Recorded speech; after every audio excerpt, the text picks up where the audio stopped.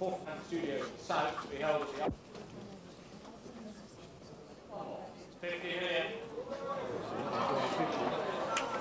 54 against. 54 million. 55 million.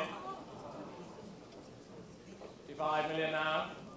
60 million now. 60 million. 62 million dollars. 63 million. 64 now. 65 million. $65 million and selling at 65 million. Chris, your bidder at 65 million.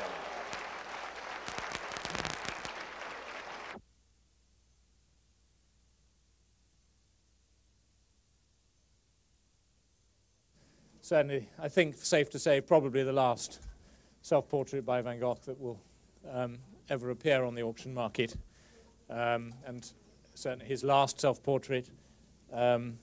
And it's really a fitting tribute to the artist and to the picture. I think that it did so incredibly well. $100,000 here, $2,600,000 in the centre now at $2,600,000, $2,800,000, and against you, sir, $3 million on the telephone here now.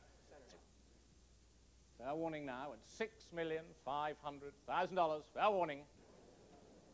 Lot 310. The Fils de l'Homme, lot 310,000. This side now at 500,000, 550,000. Against you, madam, at 550,000 now. At 1,600,000, 1,700,000, 1,800,000. I don't think, though, that we quite anticipated this sort of extraordinary response to the superb Magrittes and other works of art in his collection. They were the very best works by the artist ever to come on the market, and they were accorded the accolade by an extraordinary number of bidders vying for these works. $1,000. It's here and selling then. Fair warning at $10,500,000. For you, sir, $10,500,000. Thank you.